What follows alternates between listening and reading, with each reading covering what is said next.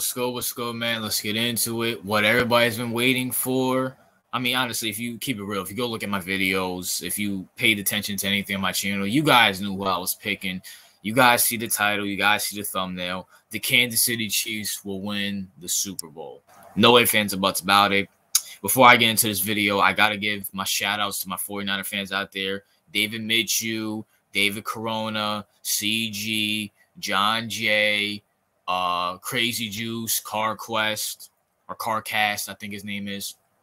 I feel like I'm forgetting a few people, but shout out to you guys. You're my boys. I love your support. I love everything about y'all, man. And you know what? If you guys do win, I'll tip my hat off and say good job, y'all. Y'all deserve it. After not winning the Super Bowl since what, 95, 94-ish?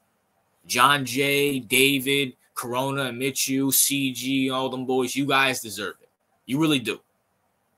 But you guys know, especially John J. Shout out to my boy John J. He knows a lot of 49ers fans, and even John J. can agree that 49ers fans are very delusional. Been coming at my neck.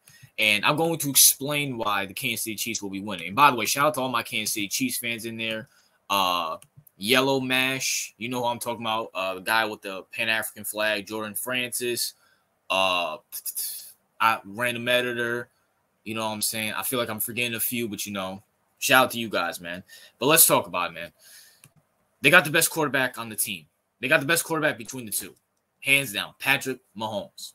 No ifs about it. And I think I said this in one of my other videos. I'm going to say here right now. I give Patrick Mahomes credit for this year. He's been game managing.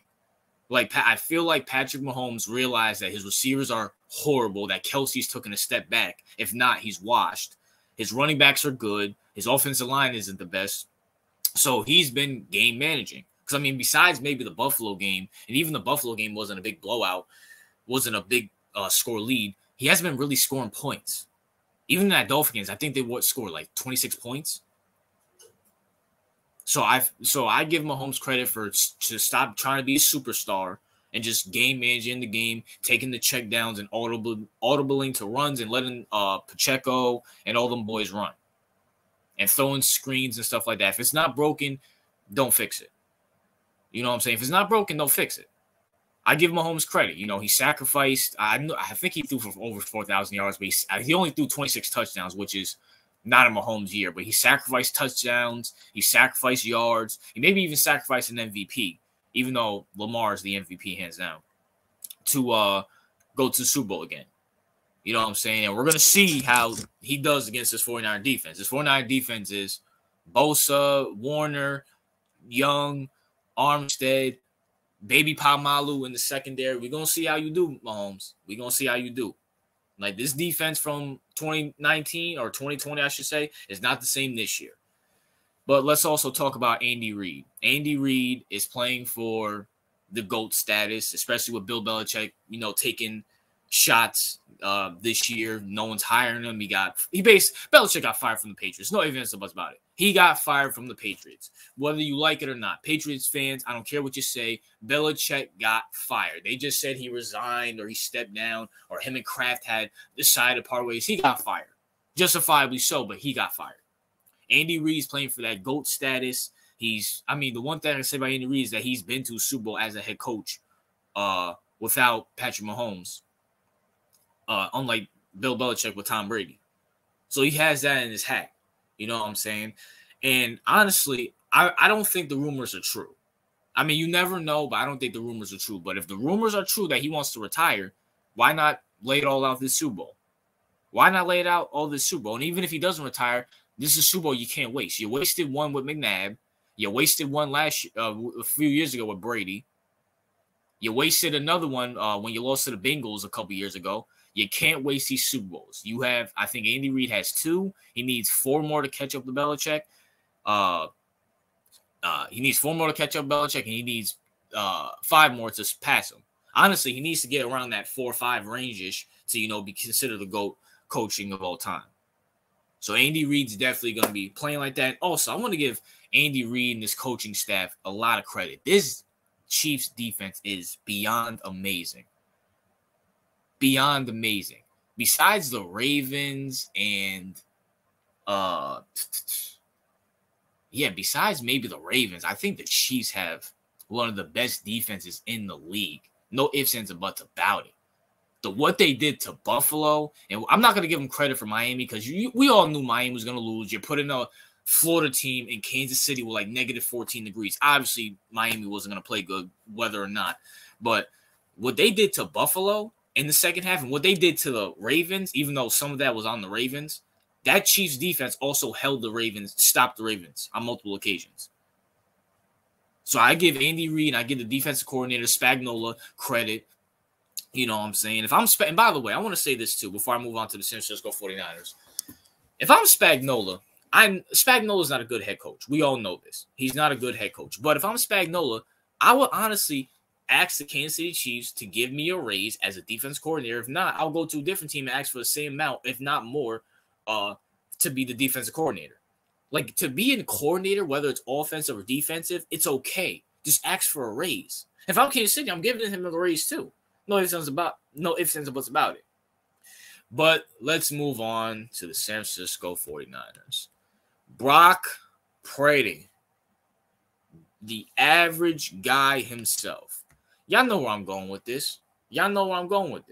He's Jimmy G. He's a white Jimmy G. And I did say on my last podcast, I'll take Jimmy G over him. Now reconsidering it, I might take Brock Purdy slightly over Jimmy G on the simple fact that he can run and Jimmy G can't. And anytime Jimmy G runs, he's either running to the next supermodel that he wants to have, that he wants to date, or he's getting injured. But Brock Purdy, as Cam Newton would say, Brock Purdy ain't gonna do nothing. He's a game manager, which I'm not knocking. But this is the Super Bowl. And this is a Super Bowl winning defense he's going up against. He's not going to be able to throw these screens and have all this time in the pocket and run like he did against the Lions and the Packers, who, let's be for real, the Lions and the Packers are neophytes. The Packers are a year away of free agency, maybe even 2 free agencies away from contending with Jordan Love, if Jordan Love is the guy. And Detroit, I mean, like I said in my preview, go look at my preview video on the San Francisco 49ers and the Lions and the AFC Championship and the NFC Championship game. It's the Lions. Like, it doesn't shock me that they choked. They've never been there. They haven't been there since, 1991?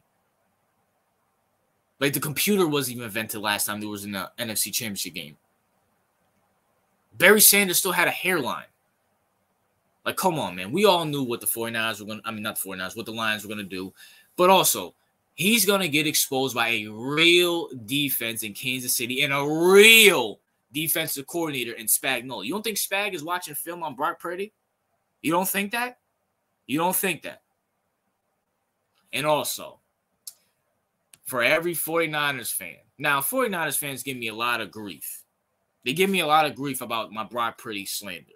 You guys are going to see the light eventually, just like you guys saw the light with Jimmy. You saw the light with Kaepernick. You saw the light with Alex Smith.